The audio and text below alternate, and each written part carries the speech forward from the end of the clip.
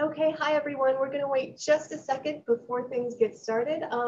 While we wait, if anybody has the chat window handy, would you mind just typing hi or hello just to make sure that you can hear me?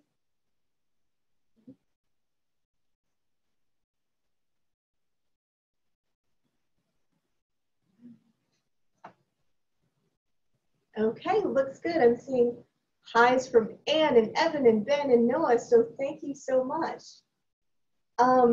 Just real quick, as you can see, my name is Becky Bernard. I'm the Marketing and Recruitment Director for Pavlis Honors College. I've got a couple of people here with me tonight that will help me tell you a little bit more about Pavlis.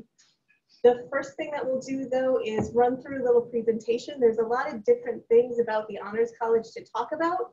So I'm just going to run through that, and then we'll talk to the people that are actually working with Pavlis and doing the honors program every day. Yeah. One person is still waiting to get in. Okay, thank you. So it looks like we have one person that's still waiting to get in, so we will admit them. Okay, we will share the screen and get started.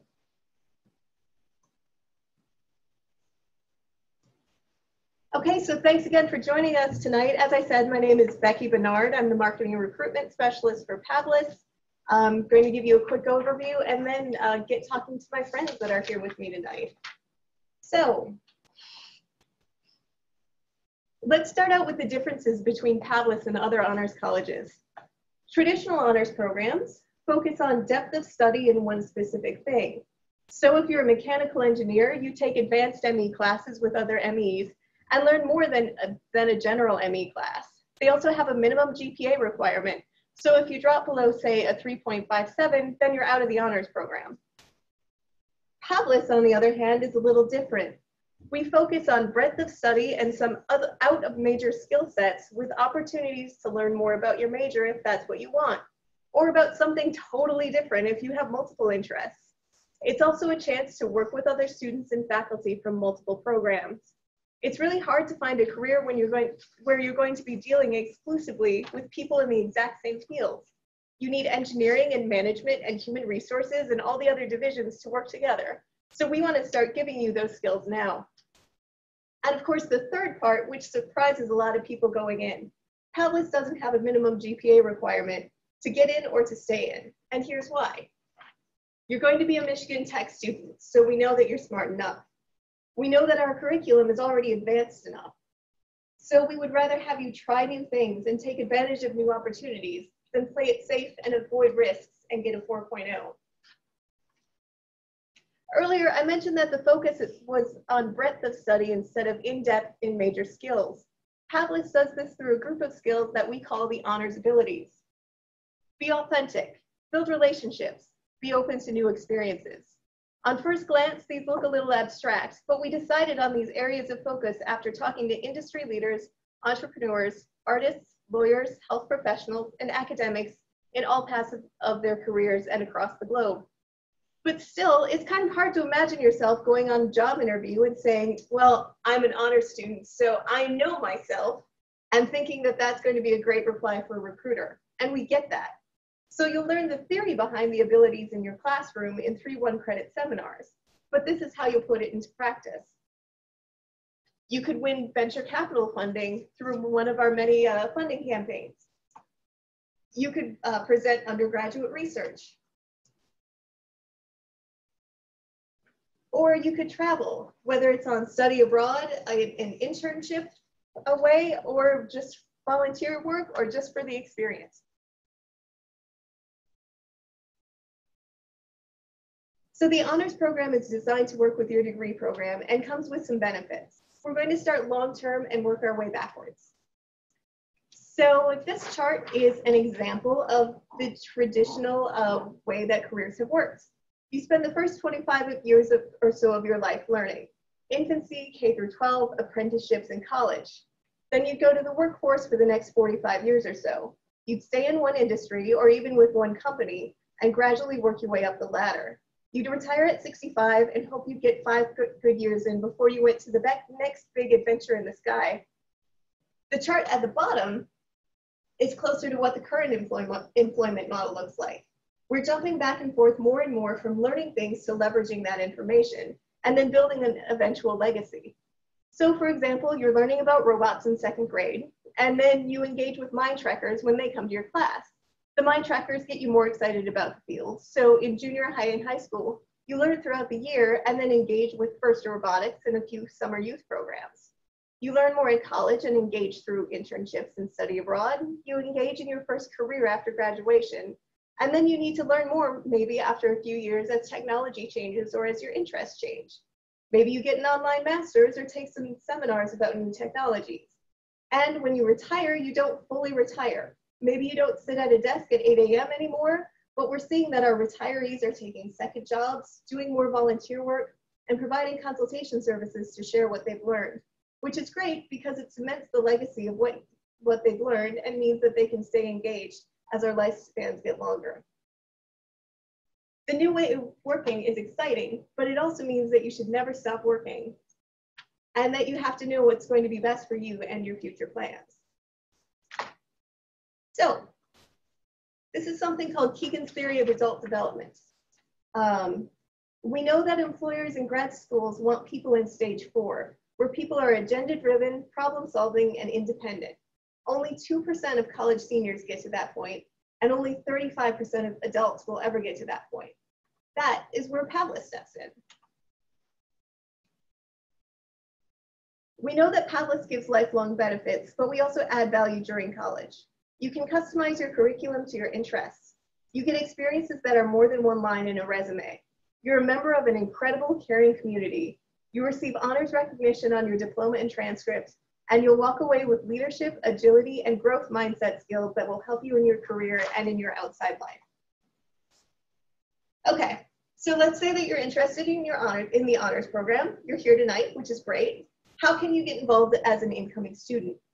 We use a lot of different terms around Pavlis. Our honors students are on a pathway. You're potentially a pre-admission student. I want to take a couple of minutes to help you differentiate between the terminology before we go on. So let's use a metaphor to describe this. Let's say that we're going on vacation to Yellowstone National Park. Excuse me.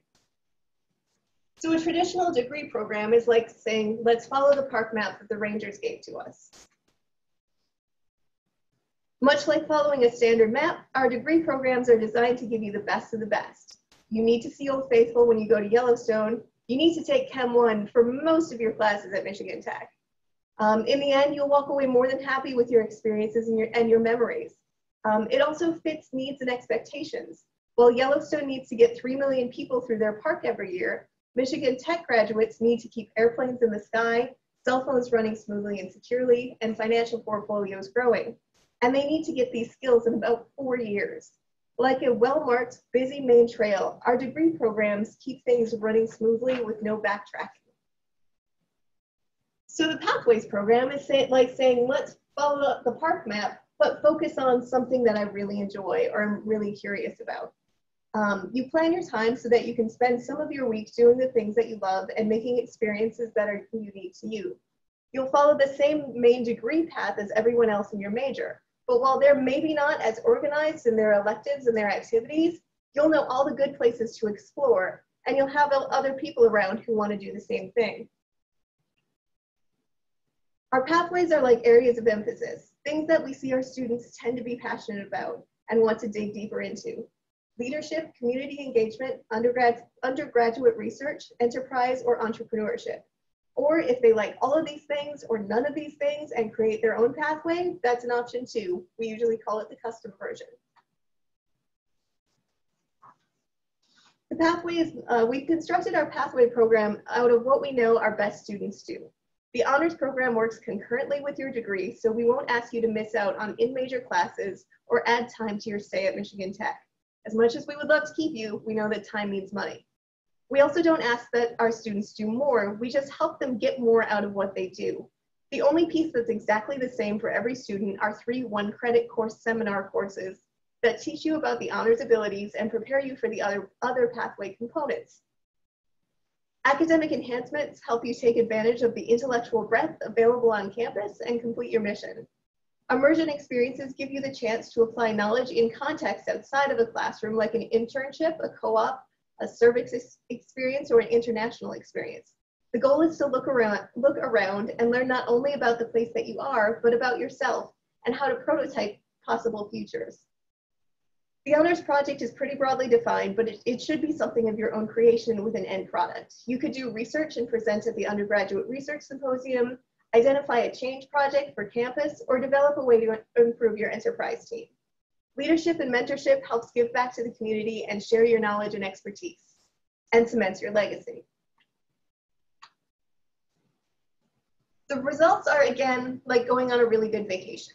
While everyone else has the same photos and the same stories about Old Faithful and Buffalo and creating a senior design project, still amazing, still impressive, you'll stand out because you have stories about the time that you pulled off on a little-known hiking trail and saw a grizzly bear and made lifelong friendships and learned leadership skills and built a nano-satellite that was launched by SpaceX and toured Facebook, Google, Handshake, and HP and more in Silicon Valley. It was an amazing vacation, and I'm starting to lose this metaphor, so let's keep going. So finally, pre-admission. Much like a trip that can't start until dawn, you can't start on the full Pathways program until you have sophomore standing. So instead of sitting and waiting for time to pass, pre-admission is a way for you to prepare for the trip ahead. First and foremost, it's a way to acclimate. This is going to be a big year for you. You're going to be starting college at a new school, probably in a new town, and meeting new people.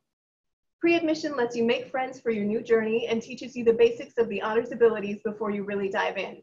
It's like going for a 10-minute walk in your new boots before you go on a 10-mile hike. Pre-admission also helps you develop a map for your future in Honors 1150, which replaces UN 101 and is literally called Create Your Own Path. There you'll connect with older students, faculty, and staff and learn about the honors program and get access to opportunities like talking to heads of industry, writing research papers if you choose, and more. You can also live in the Pavlis Living and Learning Community, or the Pavlis LLC. If what we've talked about interests you, things like following your passions, meeting people from outside of your major, and making the most out of your time at Tech, consider living in the Pavlis LLC. We have 2 halls on the ground floor of Wadsworth Hall that have been set aside for first-year honors students. We'll be talking to a few residents in a couple of minutes, but if I can brag about them for a second, we started this community this year. Other than Honors 1150 and connecting a few times a year, like on move-in day and on Halloween, we've stayed pretty hands-off. We wanted the LLC to feel like home instead of being 24/7 honors content. And they built this incredible hall that's incredibly kind and incredibly social without it feeling like it's mandatory that you hang out with the group all the time. I'd actually originally wanted to do this webinar from the kitchenette, but that's the heart of the community and we didn't want to interrupt the study groups and the hangout time that just kind of naturally occur there. It's an awesome community and it's won awards and we're so excited that we can do it again next year. So if you're on the fence about becoming a pre-admission student, I would say give it a chance. Apply for a pre-admission, take Honors 1150, and if you'd like, stay in the LLC. If you do all of that and don't want to continue on your pathway, that's okay. We would rather have you explore the program and take some skills with you and not continue than be 90% of the way to trying it and regret not actually doing it. So we are going to get to our students in just a second, but in case you're interested, I wanted to make sure that we covered this too. So if you'd like to apply for pre-admission, go to mtu.edu/honors and click for incoming first-year students. It'll take you to a little bit more information about pre-admission and also a link to our application. All we'll need is an essay and a reference. The deadline to register is March 25th. If you're interested in staying in the Pavlis LLC in Wadsworth, especially, I would say if you could submit before the 25th, it's going to be on a first-come, first-served basis to get people into rooms. And we've seen a lot of interest in it for the next year. So with that, I'm going to stop sharing and introduce you to a couple of people. So I have Elise, Jordan, and Anderson. If y'all wouldn't mind introducing yourselves. Hi everyone, my name is Elise Cheney-Makins. I am a recent alum. I graduated this past May and I've been spending my gap year before I start medical school this coming fall at Michigan State. I've been spending that gap year working for the Honors College, so now I've been a student in the Honors College and now an employee for the Honors College, so I've seen it from both sides now. And I majored in biochemistry here at Michigan Tech, and I was in the custom pathway. Hi, I'm Jordan Zeiss. I am a first year here at Tech majoring in biomedical engineering, and I live in the Pavlis LLC, and I am a pre-admission student. Hi, my name is Anderson Lind. I use he, him, his pronouns. I am one of the RAs in the Wadsworth Hall Living and Learning Community. I am a second year management major, and I'm currently involved in the research scholars pathway.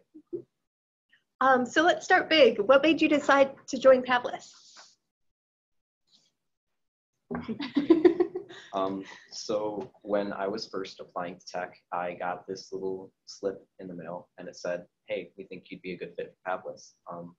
And I wasn't sure what it meant at first, but I wanted to try all the opportunities that I was presented. So I applied to Michigan Tech with one of my friends, so I also applied for the Honors College. And ever since then, we've kind of been keeping each other motivated and focused on our goal in Pavlis. I applied for, or got interested in Pavlis mostly because of a scholarship that was run through the Pavlis Honors College. And so I learned about it from there, and I thought that it sounded really cool and that it would help me enhance my academics and get more out of my college experience than just taking the classes that was prescribed for my major, and I thought that that was really cool.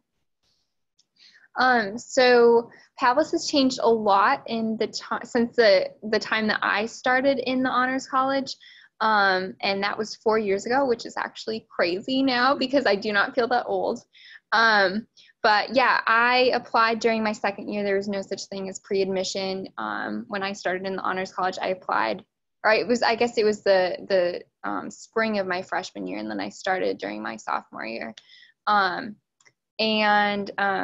Yeah, I got interested in Pavlis after I saw something on the website, and my mom had also seen something on the website, and so she encouraged me to apply. She had been an honors student in college, but I don't think she knew at the time that this was such a different honors experience, but she encouraged me to apply, so I did the video application, and I started seminars during my second year, and I was originally I didn't know a lot about the Honors College coming in, but I knew that I wanted to challenge myself, not just in academics. So yeah, I kind of went in not knowing what to expect, but being okay with that, which is one of the honors abilities, embracing ambiguity. So what do you like about it so far, or what are some of your highlights? So I haven't been in it very long. I'm technically still not actually in it because I am just a pre-admission student, but I really like just the community that it has. Just obviously I live in the LLC, so that's a big community, but even just within the Honors College, there is a lot of community, and people just know each other and go, oh my God, hey, how's it going? Like just around campus, because they know each other from one of the honors seminars that they took together, or just like seeing each other around during some honors event. And I think that that is really cool. I can go next. So yeah, I've had a lot of experiences in the Honors College, especially now being a student and on the other side, seeing all the things that go into the experiences that the Honors College creates for the students. But my favorite part of it is definitely the people. All of my seminars have just like been filled with such amazing people that have taught me so many things. And it's a really nice space on campus to kind of get away from all of the stress of really hard like science and engineering classes, and just to really like come together as this like really loving and supporting community. And especially one of my very favorite parts is all of the mentors that you're surrounded by in the Honors College, whether it's older students or the advisors and the professors in the Honors College, the instructors. There's just so many people that are there to help you And part of the Honors College is constantly networking with those people and forming new connections. So that is definitely one of my favorite parts. Like these two have said next to me, my favorite part is probably the community. As an RA, I got to see all of my timid little freshmen come together and form like these amazing bonds in just a few short weeks, and knowing that most of them got connected through the introductory 1150 class, but have continued beyond like acquaintances to become really close friends it's really cool. And I mean, every week I'm seeing different people hang out with each other, and you get to know so many people through Pavlis. It's really cool. So Jordan, as one of the former timid little freshmen, I think, what were you expecting about the LLC, and what has kind of become of it? Or have there been any surprises? Do you see anything different about the LLC versus other halls? Anderson, feel free to chime in too. So I wasn't really sure what to expect. I knew that I wanted to, so I'll start. My roommate and I knew each other before we came to college. So we had been talking and we were like, do we want to live together in the LLC or not? What do we want to do?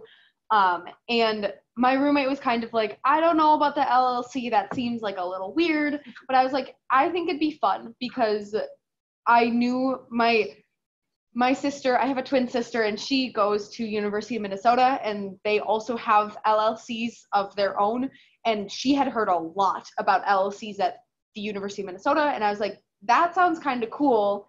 It kind of forces you to have a community, even if you don't end up being like best buds with everyone in the community, like you are automatically have some sort of connection with everyone there. Whereas living in like a regular residence hall, you might not, except that you live on the same floor or whatever. And so I told my roommate, I was like, yes, we're doing this. This sounds awesome. And I can tell you that she now fully agrees it is awesome. She's very glad she did it. But I came in and I didn't know what to expect. And so one of my big worries was like, am I going to be able to make friends? Am I going to be able to like form connections with the people in the hall? Because like we're such a wide span of majors, and yeah, we're all freshmen, but like that doesn't mean that we have the same interests or anything like that. But my closest group of friends is formed from the people in the hall. And so I did not have any trouble with that. And it was very nice because I was able to form friends outside of the hall in my different classes and in my orientation group. But then I also developed this really close group of friends in the hall just based on like sitting in the kitchenette and working on my homework and all the other people who sit in the kitchenette and work on homework and whatever. And so I think that was my main concern, and then that entirely is not a concern anymore, which I really like, and I don't think I would have gotten if I was just living in a regular hall rather than the LLC, or gotten as much of. Yeah, I can agree with Jordan. I've got friends in other halls, but when I mention that a lot of my residents, or whenever I'm hanging out in the kitchenette, it's usually greeted with a look of bewilderment, because not a lot of people will hang out in their kitchenettes in their respective halls, or if they have friends, they're from their classes, or it's just their roommates' friends. So being able to see all these different people come together, and like you saw in the Happy Holidays picture, we had, I want to say, 25 people who participated in our Secret Santa. So it was like, we just had so many different people kind of come together to all have fun. So I think it's a really unique experience that honestly everyone should try.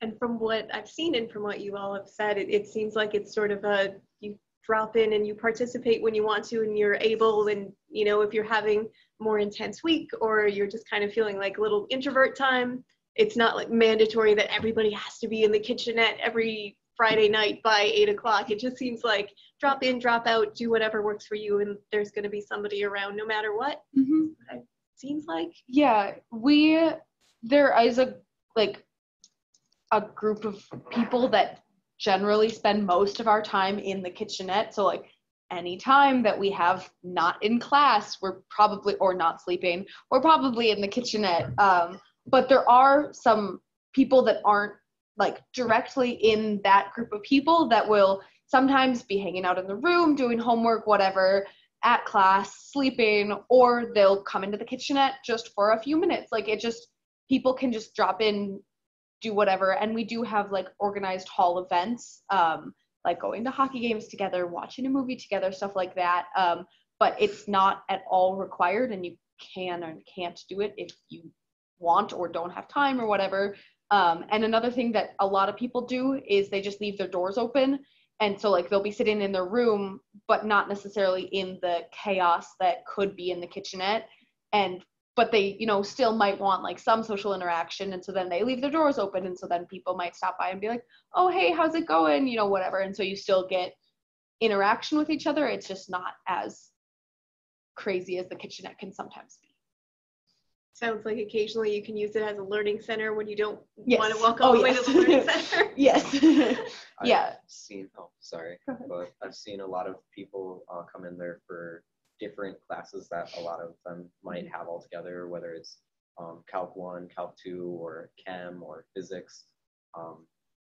There's usually like the few nights before the next big exam, you'll see more and more people kind of show up in the kitchenette or just hanging around campus together, trying to all study together, because by that point, like I've noticed that a lot of my residents are really familiar with both the people in my hall and the people in my co-RA's hall, which is still part of Pavlis, but like there's just, I would say there's a lot of off time, but also a lot of work time that people will put in together. Yeah, and it's really nice because we're all freshmen and it's a freshman only hall. And so you're pretty much taking the same classes. And like there's going to be some differences in your math classes or your chem or whatever because of based on like AP credits or anything that you came in with. But it is an all freshman hall. So you can, I think all residents that live in it take the Honors 1150 class, and they, like most people, are in at least some form of calc or are in chem or physics. And so then you can like go into the kitchen and be like, hey, does anyone know how to help me with Chem 1? I'm really struggling with this. And then people can be like, I can, or no, I haven't done that either. Let's work on it together, which is really nice. Anything else that we should know about the hall that you can think of? It's a great community. It's really fun to live in. And like, again, my closest group of friends is from the hall. And so it served as a way for me to like get to know people and form connections that I might not have formed otherwise. So I think Elise, will turn it to you for a minute. So you're on kind of the other end of the spectrum. You're a Pavlis graduate. How did you use your skills during the interview process as you were looking at med schools, and how do you think you'll use those skills in the future? Yeah, so I think that like the skills that I have gained as a Pavlis student like definitely shined during my interviews, and a lot of the experiences that I had as a Pavlis student were the things that I was talking about during my interviews. So my immersion experience, my honors project, those were like really big things in my whole interview process and postgraduate life. But yeah, it has like made a huge impact on me. And for me personally, I think it's a lot about getting outside of my comfort zone. So the amount of like speaking engagements that I've had to do as an honors student is just like crazy to me. And coming in as a freshman, like I was mortified of speaking in public. But it has allowed me so many opportunities, and with this kind of supportive community that we're all talking about here, it feels really safe to go outside of your comfort zone almost, because you know that you are surrounded by people that will lift you up and support you. So it doesn't feel so scary to do things that you might not have thought of doing before. Like for me, one of the big things was starting my own program and recruiting volunteers and running this program. and being the leader and speaking in front of big crowds. So that wasn't something that I expected to do going in, but the skills that I've gained have allowed me to do stuff like that. Anything else that you think that we should know that I didn't cover?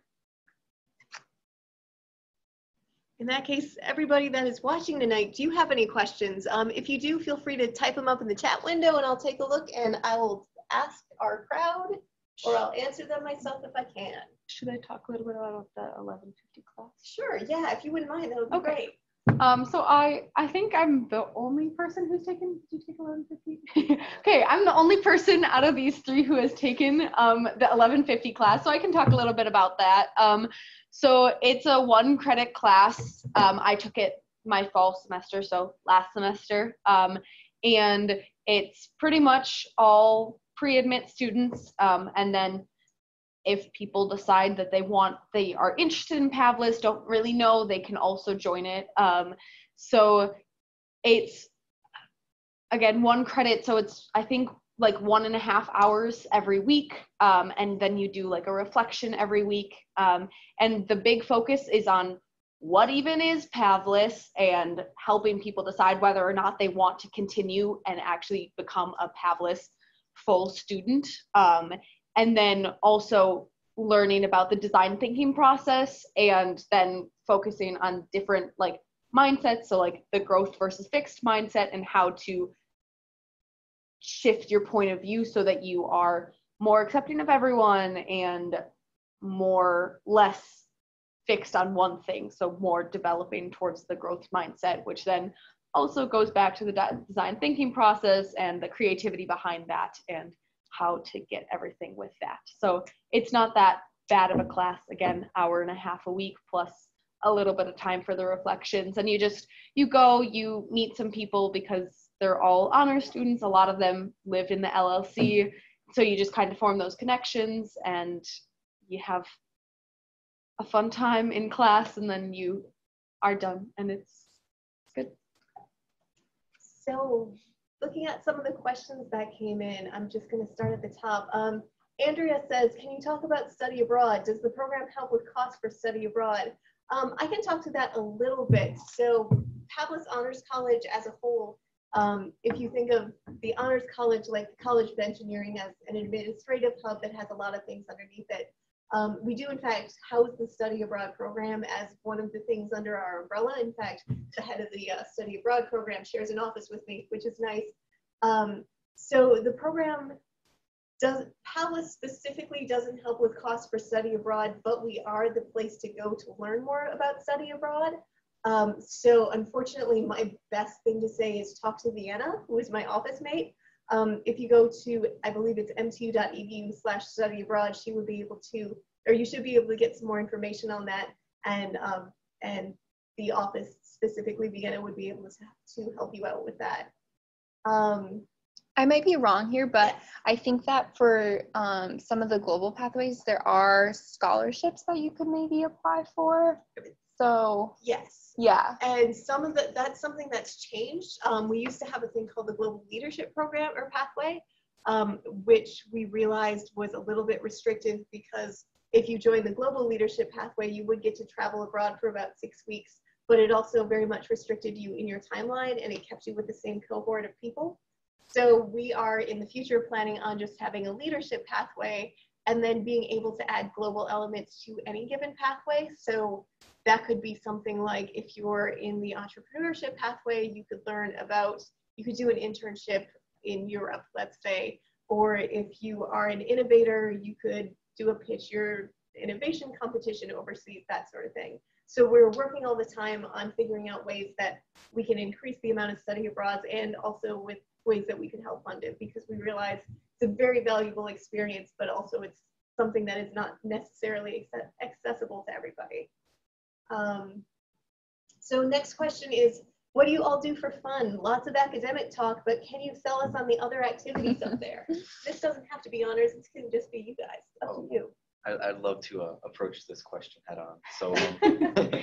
So, Matt, we actually had 3 broomball teams come from our halls alone, which is about 30-ish people.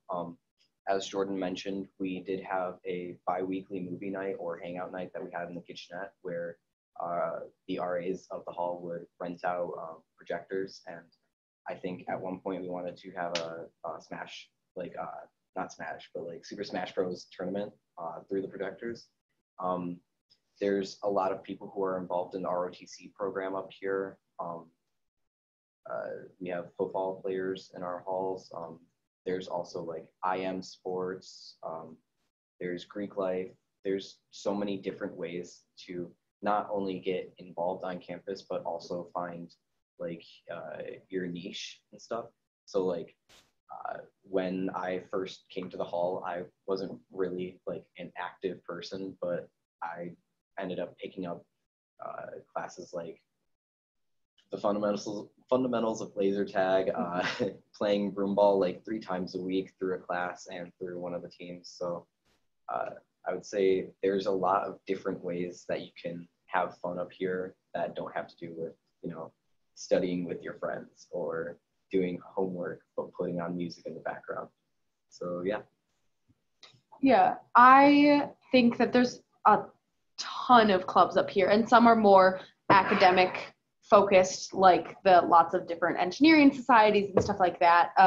But then there's a lot of clubs that might have 5 to 10 people because that's who's interested in it. So like, for example, I'm in engineering world health, which is focused on engineering world health, you know, creating different things that could help global health rather than just Michigan-centered health or US-centered health or something like that. And it's open to all majors, even though it seems more biomedical. But there's only usually, technically there's like 100 people in it, but only like 5 to 10 people show up each time. And so like you get that group of people that you can like, you know, and like whatever, and it's fun. And then there's also tons of other smaller or larger clubs, but then once you have your group of friends, you can kind of do whatever you want. Like you can host a movie night, whether that's in your kitchenette or watching it on a laptop in someone's room, or you can go and you can walk around campus. The falls up here are gorgeous, and so you can do so much because it's beautiful outside.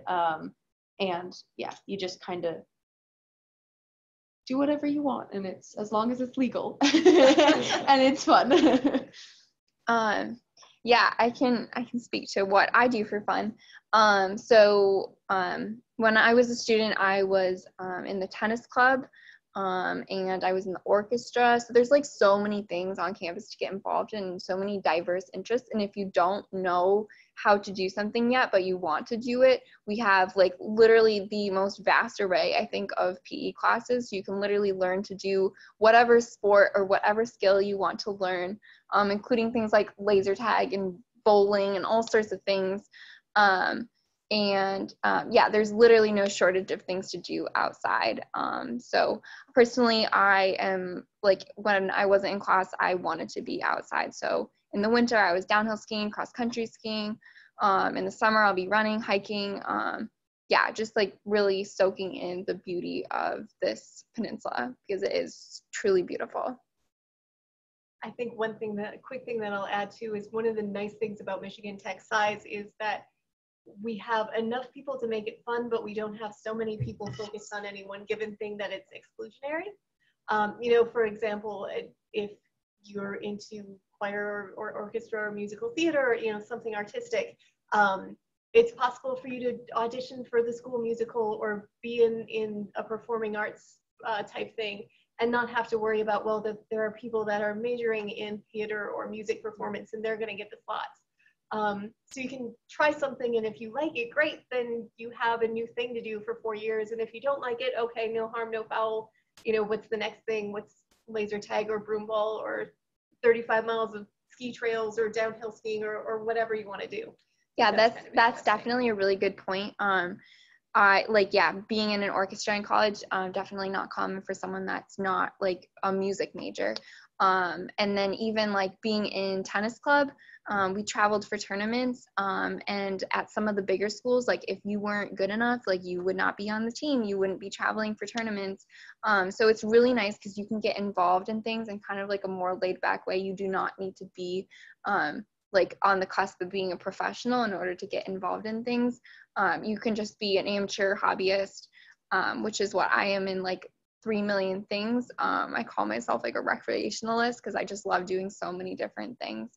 And yeah, Michigan Tech allows you to do that because there aren't like 5,000 people competing for one spot. So next up we have, does Pavlis allow you to start doing research through the research pathway sooner than you would be able to regularly? So as I mentioned before, I am in the research scholars pathway. And I would say yes. I actually managed to get into a research lab in my first semester here at Michigan Tech. I applied for the undergraduate research internship program scholarship, which is the Europe scholarship. But if you talk to any of your mentors or anyone here at Pavlis, they can direct you to someone who might be interested in your field of research. Like when I officially became part of the research scholars, I was like, I want to find a way to help fight cancer. And so what I did was I had a meeting with Dr. Meadows, the dean of Pavlis, and I said, here are my interests, here's what I want to do, how do I get involved?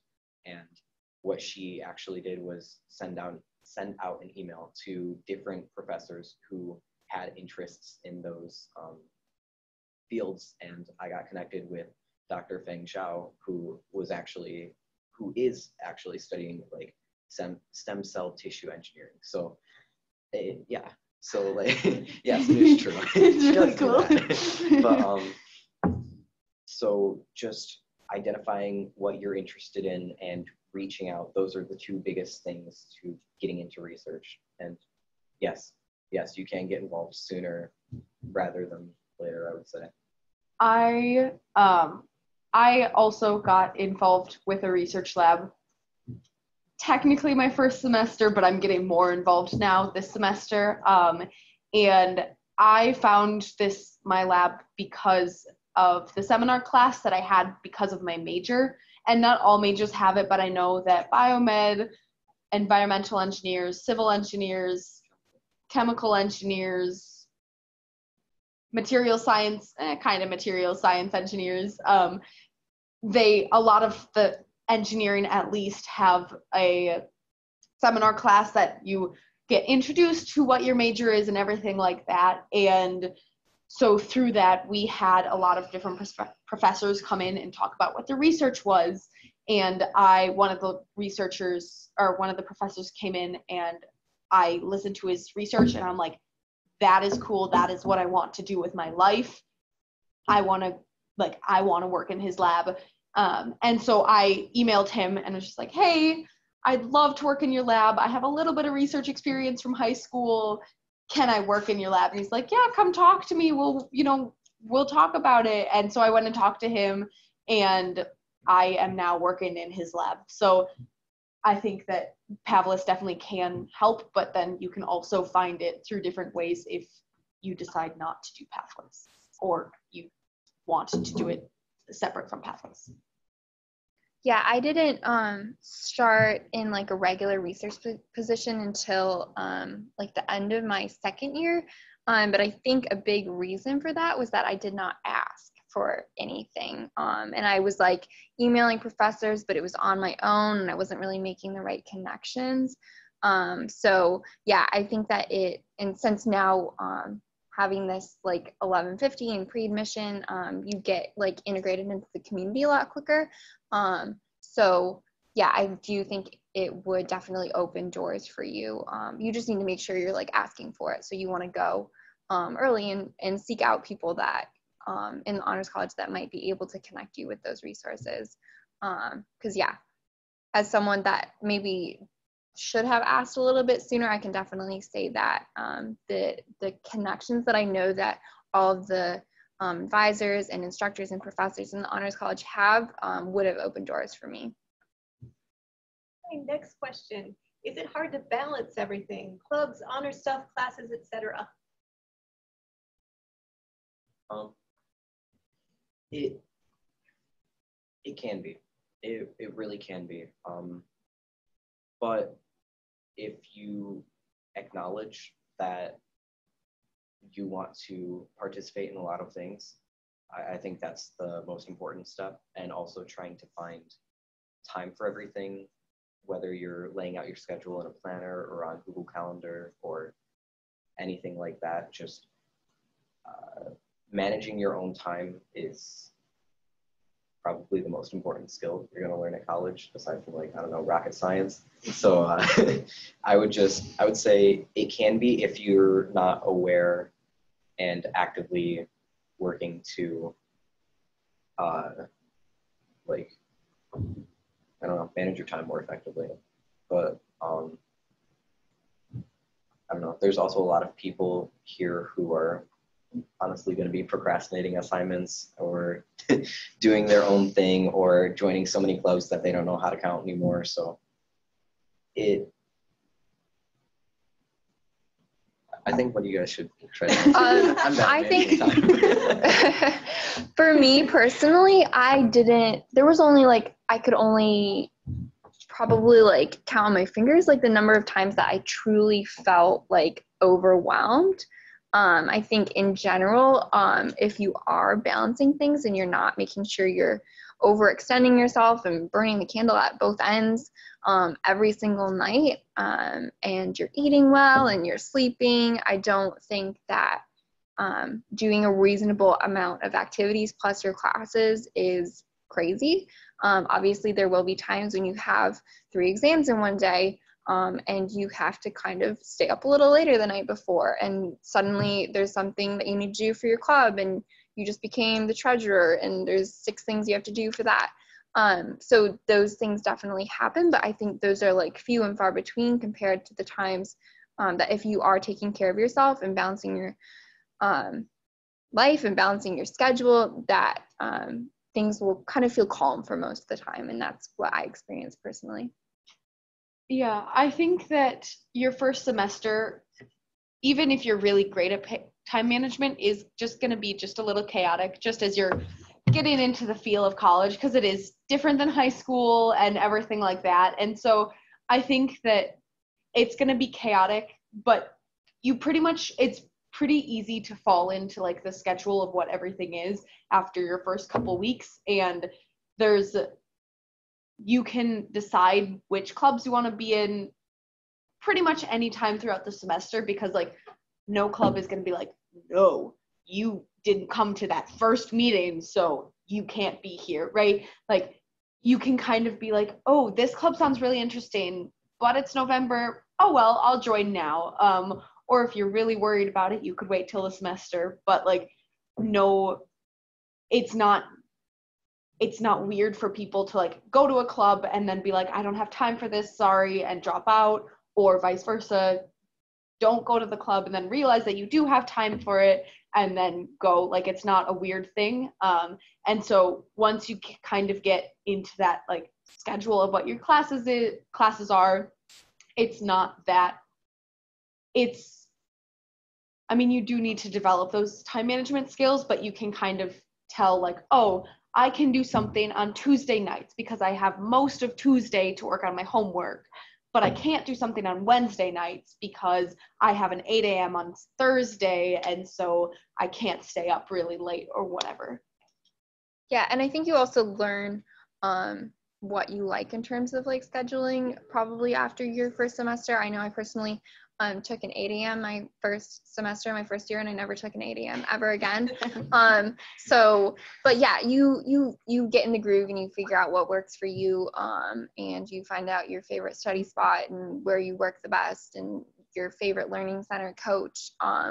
And yeah, things just end up working out somehow. So it looks like we have one more question.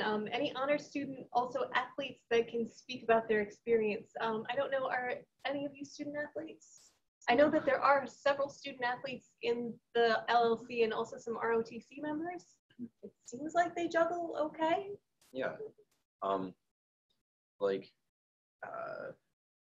in terms of being their RA, I've seen a lot of different reactions to how people have been balancing their interests with their academics with being athletes and stuff.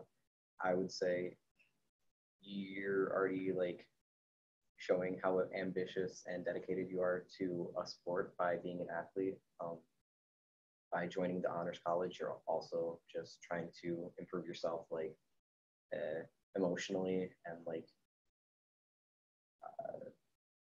kind of like interpersonally. So I would say, again, it really kind of depends on who you are as a person and like how much time you're willing to put into everything. I would say they balance it fine. I mean, we've got football players in our hall. We've also got a few people who are in the ROTC program up here at Michigan Tech. And so it's, they seem to balance it pretty fine.